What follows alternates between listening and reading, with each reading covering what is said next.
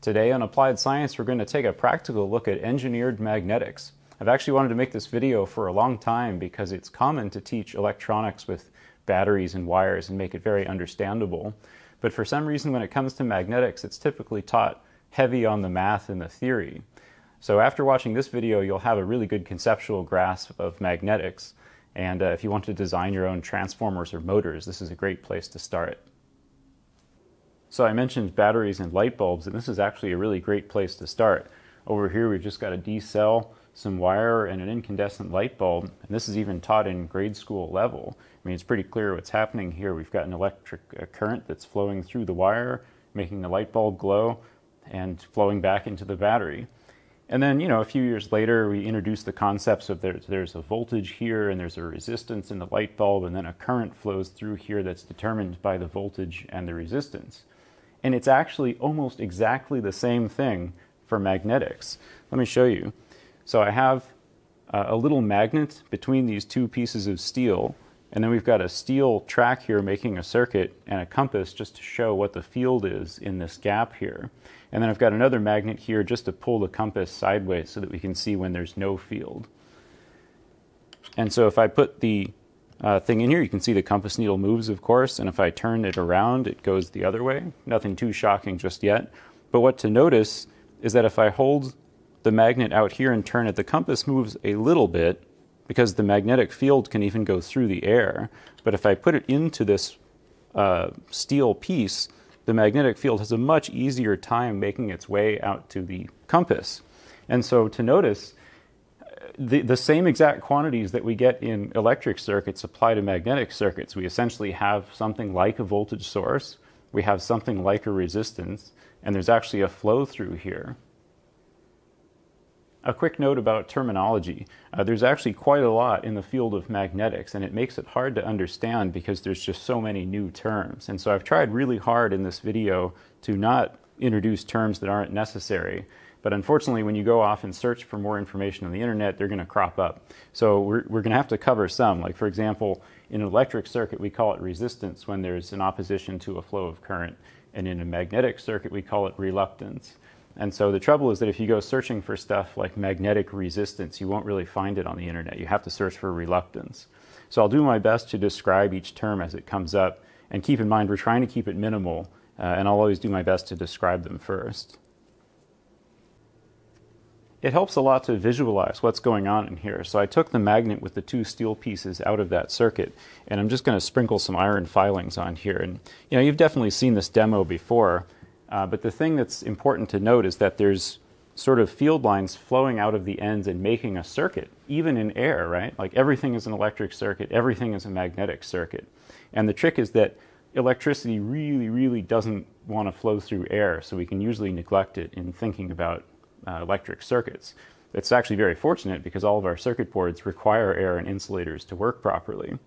But with magnetics, even though the field doesn't really want to go through air, we'll talk about what the exact numbers are later, it can still make it. And so there's a magnetic field flowing around here. And we could do the analysis and figure out just how much is flowing through there based on the reluctance of air. So let's put this into the circuit so you can see how that changes the field lines.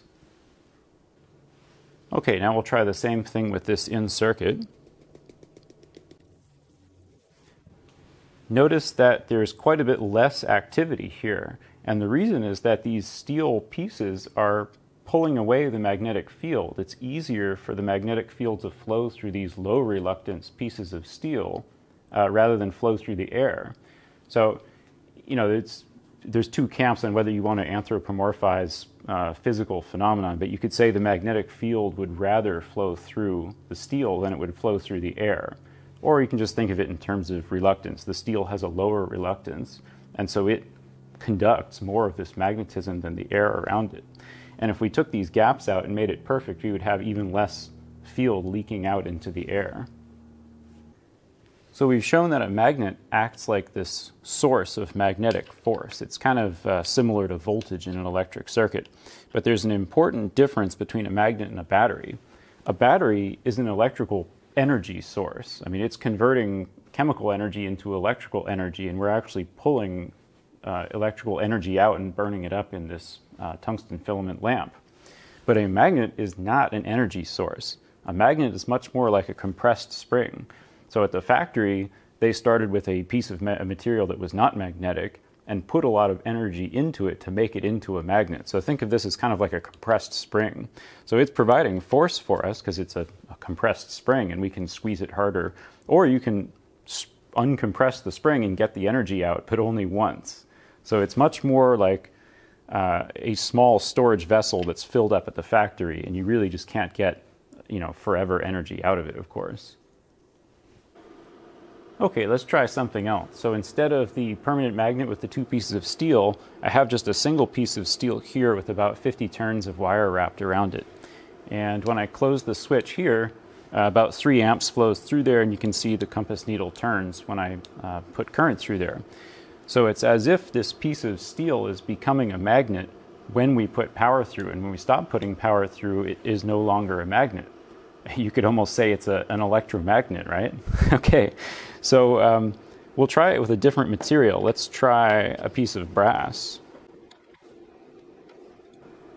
Okay, I'm turning it on and off, and you can see it's the same 3 amps, and we'll zoom in on the compass so you can see this a little more closely, but there's barely any movement. Okay, now I'm going to switch to a third type of material. This will be a piece of stainless steel.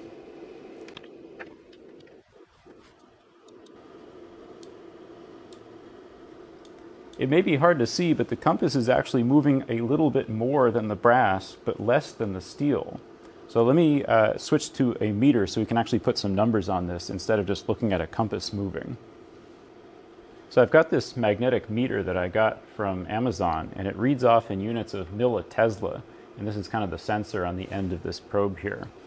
A tesla is a unit of magnetic flux density. So it sounds complicated, but really, if you think about these field lines connecting one side of the magnet to the other, the flux are the lines themselves, and the density is just how closely packed they are together. So the Tesla is used as a unit of describing kind of how intimidating your magnet is. An MRI machine is like a 1.5 Tesla or a 3 Tesla machine. A large neodymium magnet could be something like half a Tesla at the surface. And so here's a couple of them stuck together with a little space in between. And if we put the probe right on the surface, we're getting about 460 millitesla, so about half a Tesla at the surface. Now the interesting thing is if I turn the probe 90 degrees, we get almost zero. In fact, I can turn it to a point where in fact it is zero. And I'm just turning the probe on the surface here. And this makes sense because this probe only measures magnetic flux in one direction, this way. You can kind of see there's like a little dot on the surface there, and that's the sensor itself. And on the other two faces, there's no dot, so it only measures in this way. And since the magnet is polarized so that the north pole is this way, if we put the probe so that it's cutting through all those, so that it's lined up with the magnetic field, then we get the full reading. But if it's 90 degrees off, we get nothing. So anyway, so about half a Tesla at the surface, but if we move away from the surface, the reading goes down really fast. So for this far away, and the reason is that air has high reluctance to this magnetic flux. So even though the magnet is trying to push a lot of magnetic flux through the air is not very good at conducting it, and that's why this drops off so quickly. There's just not a lot flowing. So when you measure a magnet, you have to specify where this flux measurement is happening. Okay, so let's measure the little electromagnets that I've made here. I'll go back to the sensitive scale, adds a decimal point, and we'll put the probe here, and it's already measuring a teeny bit, but now I'll turn the current on, and with the current on, it's doing about 10.5 millitesla. Okay, let's try the stainless steel. Little bit of residual there. With the current on, about 1.4 millitesla, and with it off, about 0.5. And with the brass, 0.4 with almost no residual, so 0 to 0.4. So we can tell that there's something about the material itself that determines how good of a magnet it becomes when we put it into a coil of wire and run some current through the coil. So if we were going to graph that out, it might look something like this. I should also mention that if we put more current through the coil, we get more Teslas out of the end of our electromagnet. So instead of clicking the button, I'm going to turn it up slowly on the supply. And so if you watch the current going up over here, you can see as we put more current through, we get more Teslas out the magnet. So we're getting 30 millitesla at about 8 amps, and we're getting about 20 millitesla at 5 amps, and so on. Okay, let's kind of graph out what's going on here. So the input to our system here is the current through the wire, and the output of our system are the number of Teslas that we're getting out of our electromagnet. So when we put the probe here and we turn the current up, we're getting more Teslas out. Okay, it's pretty good.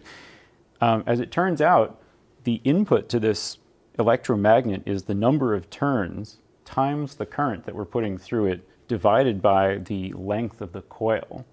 And the reason that this, is the case is that one turn at a certain current is the same thing as 2 turns at half the current, right? Think about it. If we drew a black box around this coil, you could not tell the difference if you were inside the middle of the coil between this 2 turns at 1 amp and 1 turn at 2 amps. It's the same thing. So the unit is actually pretty convenient. It's just amps times turns divided by meters, and the meters is like the length of the coil. And the reason that we throw that in there is because this is actually like the intensity of this magnetizing field. And so if this was spread out among a whole meter, yeah, that makes sense. That's less intense than if we're all crunched up over into 1 little centimeter like this one is. So we include this length there because this is actually the magnetizing intensity. So you've probably heard of this BH curve before. It's actually not that mysterious, but for some reason folks don't explain it sort of simply. So I hope this is making sense. I mean, just think of it as the y-axis B, which is the symbol for this magnetic flux density, is dependent on how much current and how many turns we're basically putting into it. So how good of an electromagnet and how much work are we putting into this electromagnet is basically what this graph is going to show. So we saw these 3 materials. We had brass, stainless steel, and steel, and we saw that each one of them has a different characteristic. So even with the same number of turns, the same current, and the same length of the coil on each one of these pretty much, the steel performed really well. The stainless steel was kind of intermediate, and the brass was basically nothing. And I should point out that brass really is pretty close to nothing.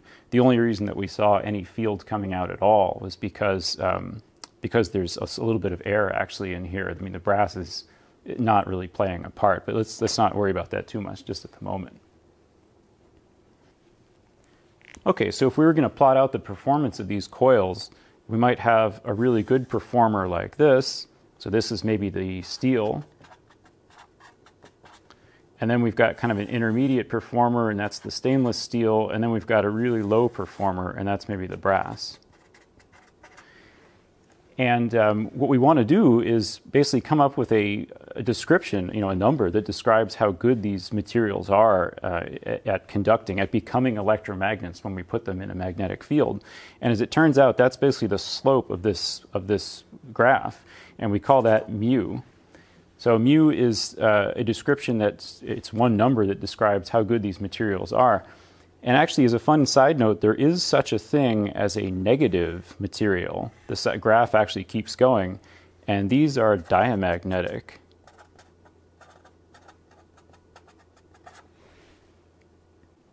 So air itself, or even empty space, is actually on this graph. Let's consider it basically brass, or air is pretty much the same thing. Air and empty space, or true vacuum, are basically the same for this argument. And it has a very, very low permeability, but it's there. It's actually a universal constant. It's just a number. And so to make things easy, when we're talking about steel or stainless steel, what we're doing is describing how much better they are at conducting magnetic fields than air or empty space is. So a lot of times you'll see mu with a subset R, meaning relative. So mu relative of steel may be like 1,000. And mu relative of air is 1. I mean, that's what we're measuring relative to. However, when we do the numbers later on, we'll actually plug in what the real value for air or empty space is. So just keep in mind that when you hear permeability of 1,000 or 2,000 or 100 or whatever, that's just the relative permeability compared to air or vacuum. The actual number is something like times 10 to the minus 7. It's just not convenient to throw around. Even though we're starting to get further away from this electronic analogy when understanding magnetics, it helps to keep a few things in mind. One is that in electronic circuits, we're almost always using copper as the conductor. So you don't really care about the material properties so much in electronics because it's always copper. And so copper has a certain resistivity to it. It's a material property. And then if you want to flow, an amp through a wire, you basically look up on a table to see how big the wire should be, because we're not really caring about, you're not going to switch to a different material, basically. Whereas with magnetics, choosing the material is actually a pretty important part of it. And they each have different permeabilities. Like we just said, each one of these has a different slope on the graph. Another thing to keep in mind is that there's multiple unit systems, unfortunately, for magnetics. But there's a couple of things that'll help you out. One is that the English system is almost never used. So you can't even blame this on us Yankees, because the American units or whatever are almost never used. So you can ignore these. Then, unfortunately, it seems to be about half and half split between the CGS system, which is centimeter gram second, and true SI units, which is meter kilogram second. And if you look through here, you'll probably recognize some of these different units. For this video, I'm only going to use SI units. But if you're searching around on the internet and you come across, let's say, Gauss, just keep in mind that there's a conversion factor, and a Gauss is the same as a Tesla. There's just a conversion you have to do. An Oersted is the same as amp turn per meter. So in our previous chart here, H could be amp turn per meter, and the vertical axis is B in Tesla. This could be Gauss over here, and this could be Oersteds over here. And it's the same concept, the same everything. It's just, just different units.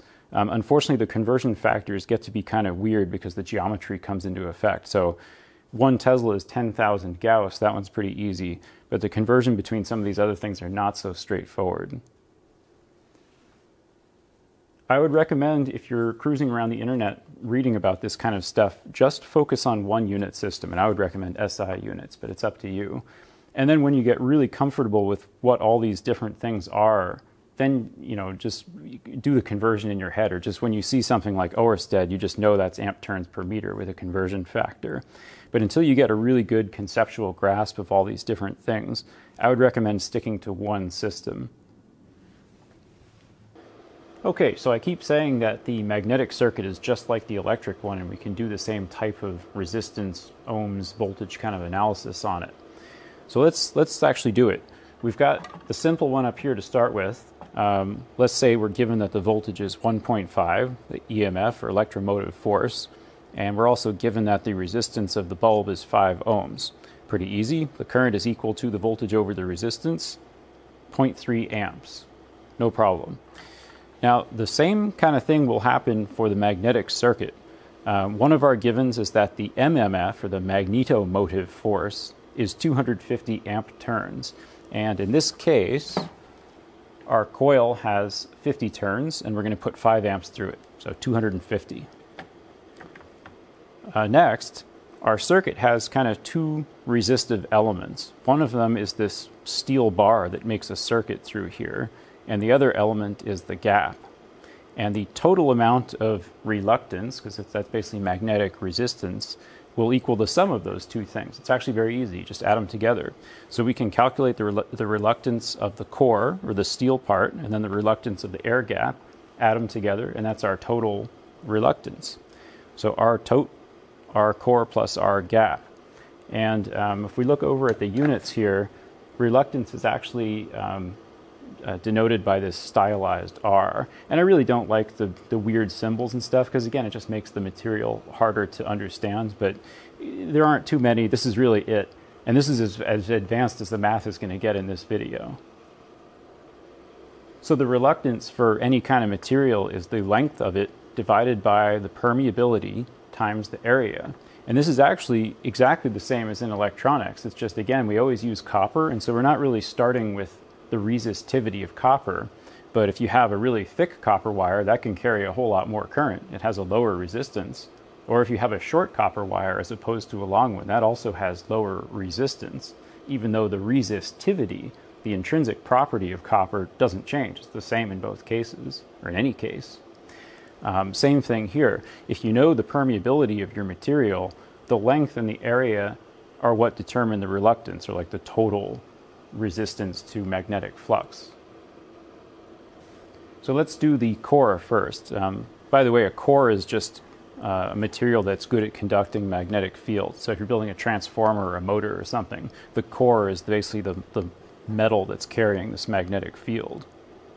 So in this case, the core has a length of 324 millimeters. And when you're doing the math, always use the right unit system. I would strongly recommend MKS. So everything in here is meter, kilogram, second. So instead of 324, it's 0.324, which is the length from here to here. And then the permeability of the steel, I'm estimating at 500. And remember, we talked about relative permeability. The actual permeability of empty space happens to be this number. So 4 pi times 10 to the minus 7 is just a universal constant. It's just the way it is. It's one of those very few universal constants that defines how the whole universe works, and it's just there. And then the area is pretty straightforward. It's an 8 millimeter diameter, and if you calculate it out, it's 5 times 10 to the minus 5. So if you calculate all this out, it comes out to be 1 times 10 to the 7. And the units are a little weird. If we look over here, the units for reluctance are amp turns per Weber, or I'm going to say Weber, because that's a little bit more comfortable. Don't worry too much about the units here. Just remember that the reluctance is 1 times 10 to the 7 for this core. Okay. Now we'll do the same thing for the gap, but we're already running into a problem. What's the area of the gap? Like if we were to cut the gap with a plane through it perpendicularly, I mean, it's infinite area. It's air. I mean, there is no gap. There's no area to it. So what we use is a approximation. And the way to do it is to add the length of the gap, the distance, to each of the dimensions in space to calculate it out. So since this is a circle, I'm going to use 0.004, 4 millimeters is the radius, plus 0.03, which is the length, squared times pi to get the area. If it were a square cross-section, you would add the length to both the width and the depth. And multiply them together. And that's actually a very good approximation. And the reason we do that is because the field lines sort of bow out through this gap, right? Like you've seen with the iron filings that the magnetic flux kind of tends to bow out from these air gaps. And so we use this area approximation. So if we do the math for that one, we get 6.6 times 10 to the 6 for the reluctance of the gap. And then just like with the electric circuit, the total flux, and the unit of this is the Weber, and you can remember this one because it sounds like ampere, so amperes, Webers, and it's equal to the magnetomotive force divided by the total reluctance, and we know all these numbers, and if we plug them in, we get 1.5 times 10 to the minus 5. This is great, but it's actually very tough to measure this. In an electric circuit, it's easy to measure the current. We can just put an ammeter in circuit and measure it, or we could even use a clamp meter. But in magnetic circuits, it's very tough to measure the total flux. So instead, what we want to do is measure the flux density. That's something that I can measure directly with the meter over here. And to figure out the flux density, all we do is divide by the area again. So if we know the total flux is 1.5 times 10 to the minus 5, and we want to know what the density is, we just divide by the area. That's pretty straightforward. So B, the flux density, we'll use the area from the gap again. It's the same area here as here. And we get out 4 millitesla. Not too bad, right? Let's try it out. So if we come over here, we'll take the compass out and put the probe in. And we can see there's a little bit of residual. It's coming up at about 0.4. And if I turn the current on, lo and behold, we get about 4 millitesla. That's pretty cool. Now, it's true that if I move the probe around, like put it over here, it drops precipitously. I mean, it's only about 0.7 in the middle. If you go to the other side, it's about 3. So what this is telling us is that our approximation for the area is close, but not great. But actually, it's pretty good considering we just went from universal constants, measuring the geometry, to a value that's within, you know, even within 20 or 30% or even 50% is pretty good. Pretty cool. Let's do another one. Okay, so in this one we've got a steel ring, and I've put 100 turns of copper on there. So this time we have the magnetomotive force of 500 because it's 100 turns at 5 amps, so 500. The total reluctance is still the reluctance of the core plus the reluctance of the gap. And it's the same math as in the previous one. I'm still estimating the permeability of the steel here at 500. 4 pi e negative 7 is the permeability of free space, so we end up with a reluctance for the core and a reluctance for the gap.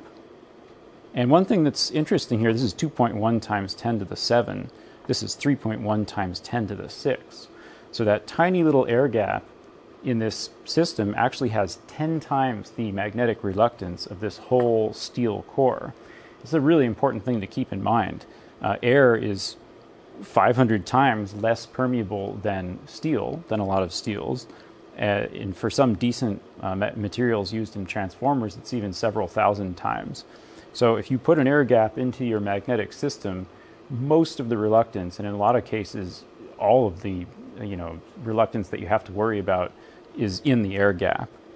So anyway, we do the flux. This is the total amount of magnetism flowing through the circuit, 2.1 times 10 negative 5 Webers.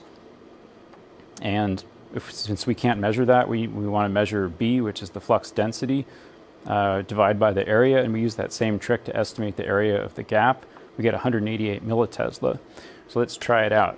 Now, one thing you'll notice is that we're already measuring 40 millitesla, and I'm not even flowing any power through here. So we'll turn the power on, and we're getting about 100. So, you know, it's a little more than half of what we estimated. But like I say, the point of this is not to, the video is not to give you a lot of practice doing the math or showing how rigorous this can be. If it's within a factor of 2, I'm very happy, since we're starting with universal constants and geometry. And so actually getting even this close, I think, is pretty good. However, there is something to notice here. Even without any current flowing, I mean, the meter is pretty close to 0. It's reading, 0.6 now, and if I go into the air gap without any current flowing, it's actually reading 40 millitesla. So that means that our graph here can't be quite right, because H is amp turns per meter, and if it's 0, then that would mean we shouldn't be getting any B at all. So this graph is actually slightly inaccurate. There's another couple of factors to take into account here. This residual magnetism we keep seeing is something you've probably experienced yourself. If you just take a brand new plain old nail out of the package, it has a very slight influence on the compass, but not much. Whereas if we magnetize the nail by putting it into a strong magnetic field, now it's quite strong, or much stronger than it was. And so clearly the steel nail has the ability to retain magnetism. And so if we were going to put this back on the graph, instead of just having a linear relationship here, the actual relationship has this hysteresis to it. And so what this means is that, let's say we start off in the middle here at 0 magnetism. So 0 applied field and also 0 magnetism coming out of our electromagnet. When we apply power, it starts moving up like we said it would, and it eventually saturates, which we'll talk about in a minute. But then if we start reducing the power, we can come back to this point here, so that H is 0. We're not applying any magnetic field, or we're not trying to magnetize it anymore, but we still have B, we still have magnetic flux coming out of the device. Then if we start going negative, so we basically switch the polarity of our coil. So if H is amp turns per meter, now we're giving it negative amps, or basically we flip the polarity. It actually requires us to apply this negative polarity field to it in order to get back to 0B. And then we can keep going. It saturates again, and then comes back to this point, or over here, where it's 0 power, and now it's a magnet in the other direction. And so you've probably seen this BH curve, and by now in the video we've gotten to this point where we're talking about it. There's this cyclic hysteresis to it, and all magnetic properties have this. There is no such thing as a perfect magnetic material, as far as I know, that only is a straight line up here forever. Well, air is one. I mean, paramagnetic, diamagnetic materials have this linear relationship that goes on forever, but any ferromagnetic core is going to have this more of a shape. And so I mentioned saturation. What this means is that we can keep trying to make a better and better electromagnet by adding more turns or pushing more current through our coil. But what ends up happening is we only get a certain amount of B out. So if we're measuring this electromagnet with our meter here like this, and we keep putting more and more current in, eventually the graph will slide down into a flatness here. And no matter how much current we put through, we don't actually make it a better electromagnet. And this is a material property. As it happens, for a lot of normally encountered magnetic materials like electrical steel and all this, the saturation point is about 1.5 Tesla. So getting above 1.5 Tesla is difficult, very difficult, because we just don't have materials that can carry that much magnetic flux. Whenever you encounter a magnet that's higher than 1.5 Tesla, like a MRI machine is commonly 3 Tesla, you have to use other technology like superconducting coils or just a lot of current with coils close together. Remember, if the coils are close to each other like this, and we put our probe in the middle here, even if this is air, remember air still has some amount of permeability. It's just that we start losing the help from the steel. So if we're trying to make a really good magnet, using steel works up to 1.5 Tesla, and then beyond that we have to use just air or superconducting coils basically.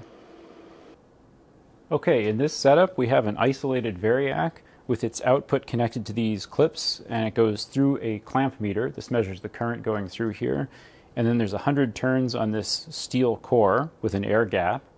And the air gap has the probe for the magnet meter, the Tesla meter, stuck in there. And I've modified the Tesla meter so that its output, I added this jack to the side so its output actually goes into the oscilloscope. And the output of the current meter also goes into the scope. So basically we're just going to plot magnetic field in the gap versus current, and let's see how that looks. Okay, so I'm going to start increasing the current, and at this low level you can see we've got current versus time here, the magnetic field versus time here, and then this is the XY plot. So you've got millitesla on the y-axis and amps on the x-axis. This is pretty much the BH graph. So we're going to turn it up, and you can see something starts to happen. I'm going to stop the scope so that I can turn the power off, and we'll retain it here. You can see that there's definitely this saturation effect right at about 120 millitesla. So the thing behaves linearly up to a point and then breaks over and becomes pretty flat. And when a current is 0, we actually have quite a bit of retained magnetic field. In fact, it's about 80 millitesla in this setup. And you can see the current is pretty high. This is topping out at about 17 amps. If we scrolled through here, you could figure out exactly how many amps it takes to saturate this material. Another very important thing to keep in mind is that this whole system is dominated by the air gap. Remember how we said that the reluctance of the air gap is much higher than the reluctance of the material itself. If we wanted to use this setup to measure the material itself without the influence of the air gap, we have to come up with another scheme of doing it. If we use the air gap to basically insert our Tesla meter in there, then we affect the whole system, and what we're actually measuring is the saturation of the whole system, including the air gap. So steel saturates much higher than 120 millitesla. The only reason that it's showing up this way on our graph is because of that air gap. So let's go back to the setup and see if we can figure out another way to do this. If we add another little coil to this metal ring, we've kind of made ourselves a simple transformer. So we've got the primary over here putting the magnetic field into this steel ring, and then we've got another coil over here that we're using as a sensor. And we just said that this whole thing saturates at 150 millitesla or something like that. What that would mean is that when we get up to the saturation point, we shouldn't get much additional output out of this secondary coil. This is why saturation is typically bad in your transformer design. So we're putting more and more current into here, but we're not getting any more magnetic field out because the system has been saturated. So what we're going to do is add an oscilloscope probe to the second coil and then look at the voltage while we do the same experiment and see what we can get with that. Okay, so we're still looking at be with the Tesla probe here, and then current going into the primary coil of our new little transformer, and then this sense voltage is the output of our transformer. So you can see I can scale up and down and everything's still pretty much the same. So I'm going to scale up and then stop just so I don't have to run current through there. Since we're doing 17 amps, that thing heats up pretty quick, so I don't like to leave it on for too long. We can see the same phenomenon, same saturation and everything. And this is the voltage that we're getting out of the transformer, our secondary basically, and it's horribly distorted. The voltage we're putting in is pretty close to a sine wave, and what we're getting out is this horrible thing here. Now the trick is, how do we use this to figure out what the magnetic flux is in the coil? So up until now we've only been talking about currents and magnetic fields. This is the first time that voltage is cropped up. And as it turns out, the voltage is proportional to the change in magnetic field with respect to time. And that's just sort of another universal law to sort of deal with. But it's convenient that we can just measure the voltage and then figure out what the magnetic field is doing in there. And since I said that the voltage is proportional to the change in magnetic field, what we want to do is mathematically integrate this. Now, we aren't going to do the math ourselves. We're actually going to use the oscilloscope to do it. So I'm going to turn on the math trace, and we can edit it.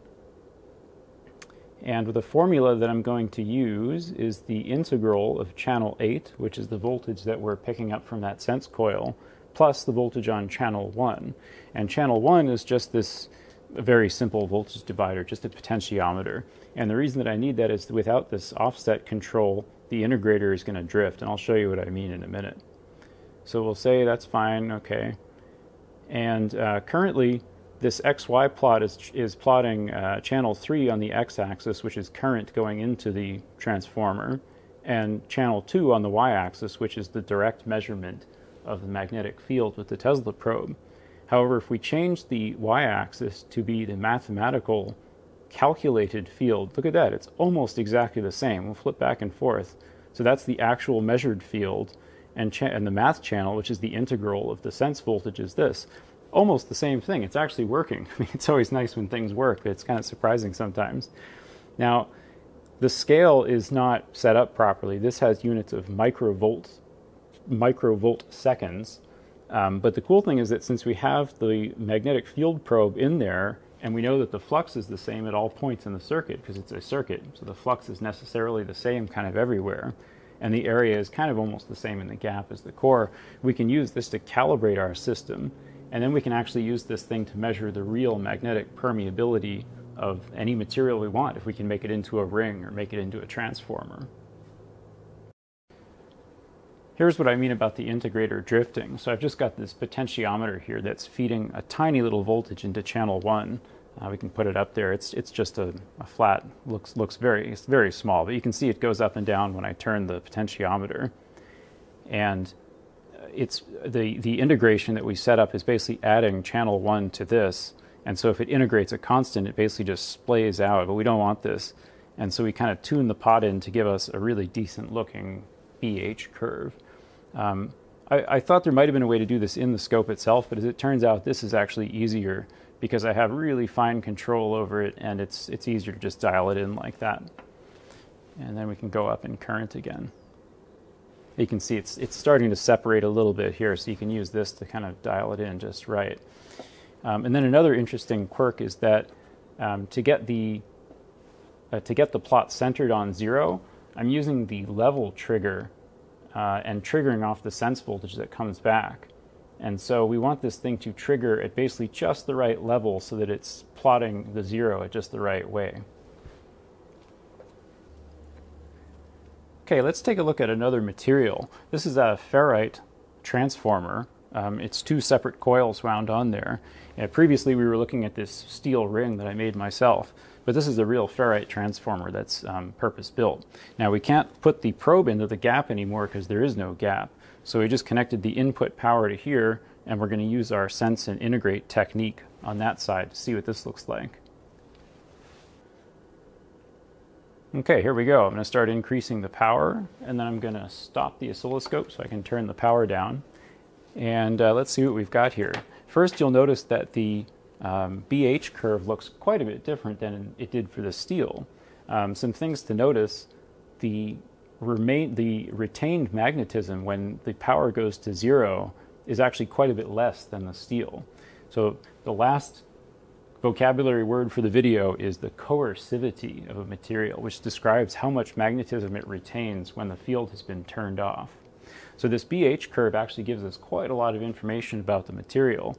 One, the permeability, which is the slope of the line, like what we saw in the earlier part of the video. The saturation, which is where this thing levels off and you just can't get any more magnetism out of it. And the coercivity, which is how much magnetism remains when you cross zero. Another interesting thing that you can get from this graph is the area inside this curve. If you add up all the area inside here, this describes how lossy the transformer is based on the core losses. If you have to basically spend energy to make this core into a magnet, and then you flip back the other way each time, each cycle. So if you're feeding this thing AC and it's taking a lot of energy to create a magnet, then you have to switch everything around and undo everything you did. So for a transformer, you typically want something with a low coercivity, a high permeability, and a really high saturation.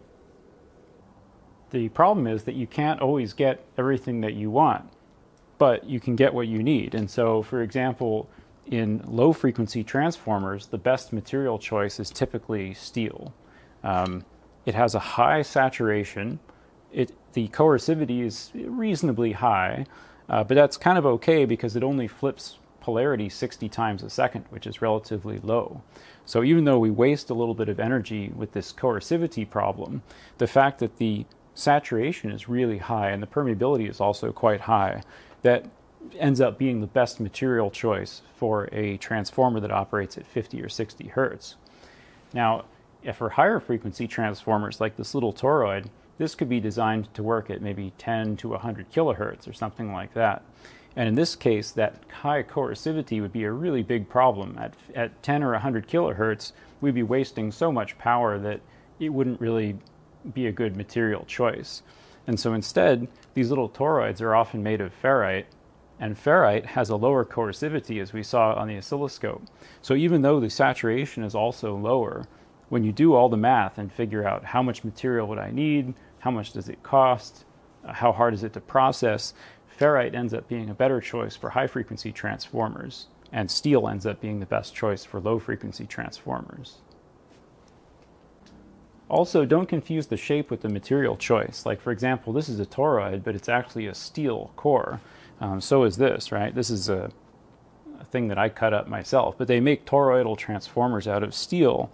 It just happens to be that most of these smaller high-frequency transformers are toroidal and made out of ferrite. There are also ferrite transformers that are not toroidal, for example, this one. So what's the difference between a toroid and an E-core or something that's not a toroid? If these are both ferrite transformers, why would I pick one or the other? Again, it comes down to more of a manufacturing cost balance type thing. Winding a toroid is actually relatively expensive. If you're holding a roll of wire, try to think about the difficulty in sort of winding it around a toroid. It's actually not that easy. You need a specialized winding machine. The benefit is that a toroid has no air gaps, and it's essentially self-shielding, like all of the flux is contained within that core. Whereas this E-core has some sharp edges, and you have to join it together, and so there might be a gap. And again, it's really kind of more of a manufacturing thing. Don't think that toroids and other types of transformers are all that different. It's just a different way to accomplish the same thing. There's also quite a few different kinds of ferrite. These are marked 43, and then these have a little sticker on there, and then this one is painted. Oftentimes the toroids that are painted like this one are actually not ferrite, it's powdered iron. So they take iron powder and mix it with epoxy and form it into a toroid. And these things are all relatively similar. Usually the differences involve how well it works at a specific frequency range. So for example, maybe this is really great at 1 megahertz and this other one is really great at 100 kilohertz. But really, it all comes down to the BH curve diagram. So they have differing amounts of coercivity and differing saturation points and different permeability. But it has this additional problem of the BH curve being dependent on the frequency at which you test it. And so not only do all these variables exist, they also change depending what frequency you're putting through this thing, which is why magnetics get to be fairly complicated. And then, of course, if you're using a square wave, that's a combination of frequencies, and so it can get complicated right in a hurry. Let's finish up by taking a look at a couple unusual magnetic things that you might find in everyday items. This is a flyback transformer from an old CRT television set, and you'll notice that there's a little gap in here. It's a ferrite core, but there's an air gap in here. And at first you might think, well, it's just manufacturing tolerance. They obviously snapped this thing together and didn't quite make it. But actually, this is intentional. You can see they even put some glue over here to set the gap thickness very precisely. And the way that they designed this thing, they actually want there to be some extra reluctance in the core. At first you might think that's pretty dumb. Why didn't they just use a smaller core? That would achieve the same thing, right? As it turns out, not quite, because the air gap, the reluctance in this air gap helps this thing store power on each cycle that goes through.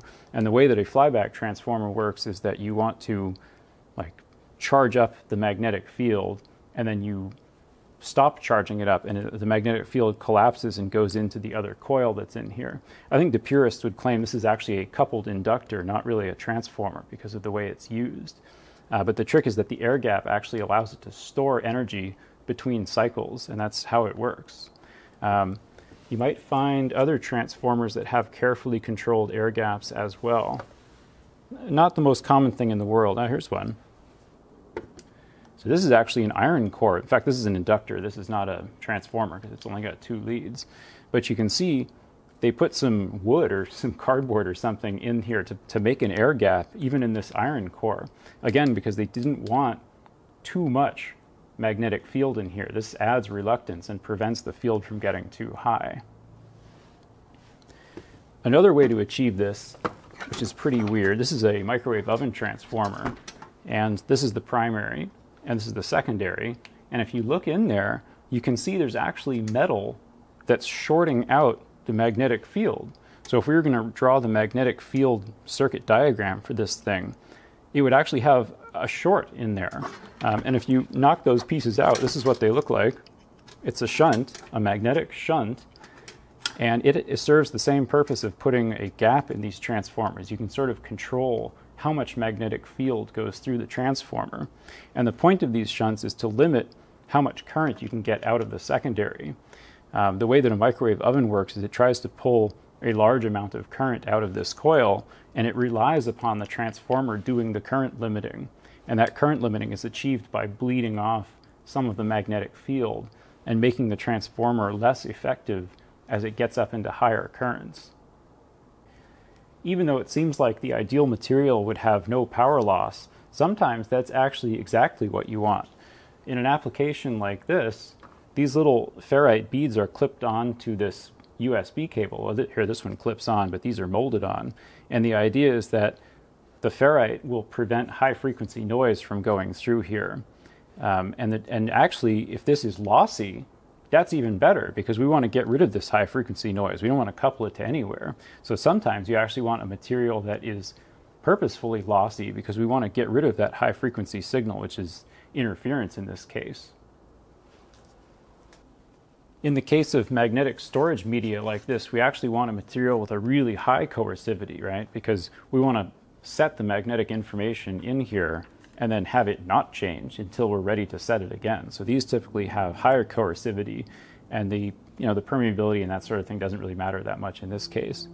So the point is that depending what you're doing with magnetics, you can search for a BH diagram that sort of meets your need, and then make sure that the frequency that you're running at, you get that BH characteristic at that desired frequency. There's, of course, a whole lot more to cover, but I think this actually does cover all the aspects of magnetic circuit design, and I hope some of this has made sense and made it easier for you to get started in the field. Once you start reading on the internet, you'll find that people try to dump the math on you, and it's not necessary. I think it's really much better to sort of keep things conceptual until you really, really need the math for a specific reason, and then you can dive in and do the heavy-duty analysis. Okay, see you next time. Bye.